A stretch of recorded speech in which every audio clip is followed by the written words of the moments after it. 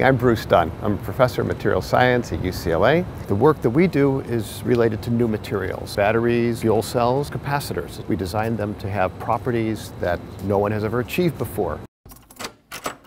Here's an example of one of our three-dimensional batteries. And this battery is able to put out almost as much power as a AA cell. We take traditional battery geometries, which are usually two-dimensional, and we redesign them into three dimensions. If you want to be able to store more energy in a smaller volume, how do you do that? As the battery has gotten smaller, the cell phone has gotten smaller, the laptop has gotten thinner, the power source, that's what determines the size. And to a large degree, that also is going to determine what happens with alternate energy. We have an opportunity over the next several years to make an impact on the way that we consume and use fossil fuels. We help the economy, we help world politics, and we improve the environment. It's a trifecta.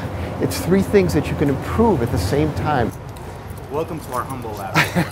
The idea here is to use sugar as the fuel, and then using nature's own machinery, using enzymes, he's able to get power out of this.